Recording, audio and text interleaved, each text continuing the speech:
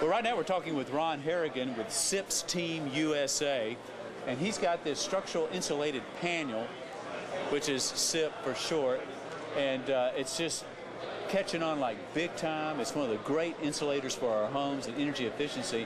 Ron, why don't you talk to us a little bit about what a SIP is, and then kind of show us how it works. Structural insulated panels are not new. Structural insulated panels have been in the market for about 50 years. They originally started in the Midwest. The Dow brothers back in the 40s designed the first panels, and since then it's migrated in. Up north, energy costs were always high. Down here, energy was inexpensive, so it really became very popular, and still is very popular in the Northeast and the Midwest. Now, with energy being what it is in the South, people are realizing that, oh, wait a minute, heating is just like cooling in the summertime, and they're becoming a lot more energy conscious, especially with their electric bills in the past 3 or 4 years doing what they've done. So structural panels have now become very part of the building construction scenario down here. What we have is a structural OSB board laminated on EPS foam. EPS foam is the same foam you have in your coffee cups. So when you have a 150-degree coffee in your hand, you don't feel the heat or a cold drink. Basically, we're doing the same thing in here. This piece of wall section, which is a 4.5-inch wall, as we call it, is an R16 and direct equivalent to fiberglass. Ron, let's talk for the person that's just seeing this for the first time. They're getting involved and trying to understand these energy efficient terms. You talk about an R16. What does that mean? An R factor is a relationship of air transfer of one temperature to the other side of a wall to another temperature. The old R factor, and there is based on fiberglass, which has a lot of air in it. And with the fiberglass air, you're going to get infiltration of air into a house. And that's what causes your heat or your cool to really dissipate or increase in a house. When you go to the foam construction, there is no air inside.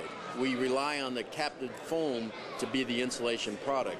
So what we say in an R16 equivalent to fiberglass, in reality, you're closer to an R23. So the insulation factor of a foam product is a lot higher than what an R factor is in that system. But air infiltration, as I said, is your biggest culprit in a house with fiberglass. They need air and fiberglass to act as insulation. With us, we're using a contained product as the foam as our insulation as it comes across. So there's a big difference in the insulation characteristics of the two products as it comes across. Construction-wise, we can take any house plan that you've got and we can convert it to a structural panel house. You don't have to draw a special plan and spend the money for that. We do that and do the conversion when we're doing a quote for you. But we do the walls and we do the roof. What we do in the walls to facilitate wiring is we've got 3 wire chases, as you see here, on there, which are spaced at 12 inches, 16 inches, and 44 inches that run all the way around the house.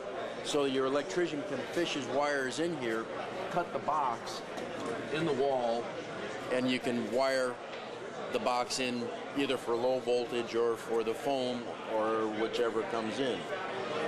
When we build the walls, we include a top plate here, which the roof is secured onto. When we do the roofs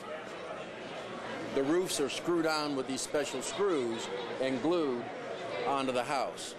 Now, each one of these screws is equivalent to about 900 pounds of pull-out. Very, very strong.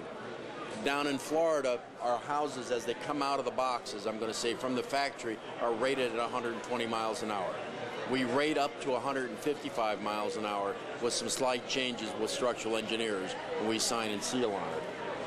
So what we do is we design the roof per your drawings. We design the walls with the window and door cutouts in it.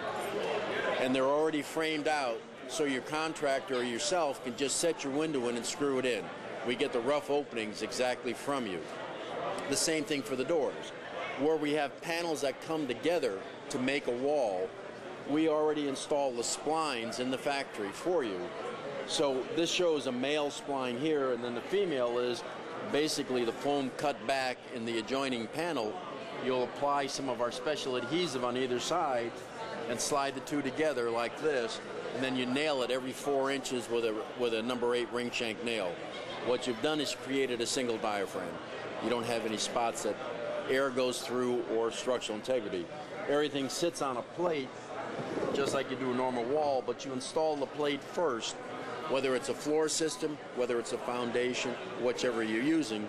The plate's installed first, and then the wall slips down over the top of the plate, and then you nail it from either side every 4 inches. Again, that's 120 mile an hour wind loaded. Very, very, very strong. Well, let me ask you this. I'm watching this on EcoMAX.com. I'm seeing these insulated walls and roofs. I'm interested in it. How do I get involved in this or get spec or get consulted on this?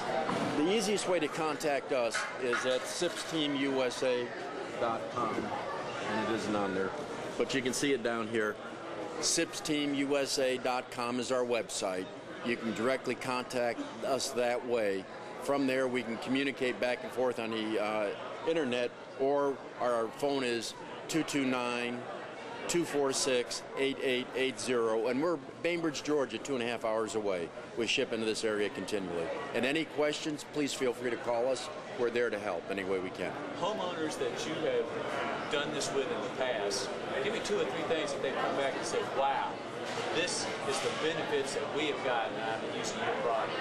The speed of construction has blown their minds. A 1,500 square foot house, normally they can dry in, or their contractor can dry in 2.5 to 3 days.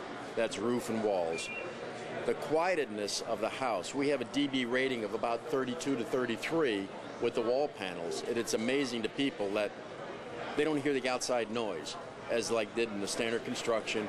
And when they get their electric bills on it, and they find that their electric bill is 40% less than their neighbors, this is money back in their pocket on it. And our cost when they come to us is very competitive to structural building with 2x4s. Will be about the same cost, maybe 5% more than the framing package is, which is nominal. Their payback on that is going to be usually anywhere from 6 to 12 months of the energy savings. You've done a payback, and from then on in, it's money in your pocket.